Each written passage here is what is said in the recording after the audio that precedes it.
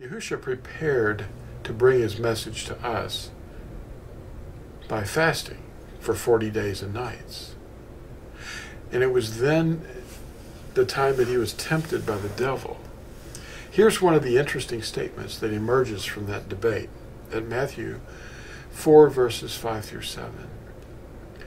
Then the devil took him up into the Kodesh city and set him on the edge of the Kodesh place and said to him, "If you are the Son of Elohim, throw yourself down, for it has been written, he shall command his messengers concerning you, and in their hands they shall bear you up, so that you do not dash your foot against a stone."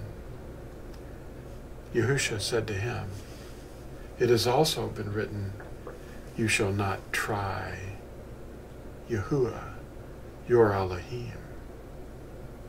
Yahushua was giving this quote of the Torah from Deuteronomy 6, verse 16. He was telling the devil who he really is. Thanks for watching.